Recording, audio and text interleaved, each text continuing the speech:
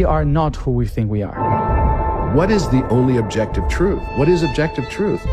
So they created stories. They are not talking about the actual people in the story. They're talking about codes that we all have within.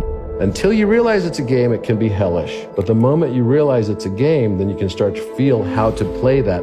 We all have to go through this initiation in order to bring ourselves into wholeness and to be able to actually restore a greater wholeness for the world. The dark needs the light as much as the light needs the dark. The two are acting out in this grand plan for us to see these metaphors, to wake up from the duality and to choose instead love. This conflict is not just any conflict in the Middle East. When everyone is looking into the ashes and being afraid of the war, there should be people trying to find the spark inside. And that spark is going to light up after the shade as the phoenix.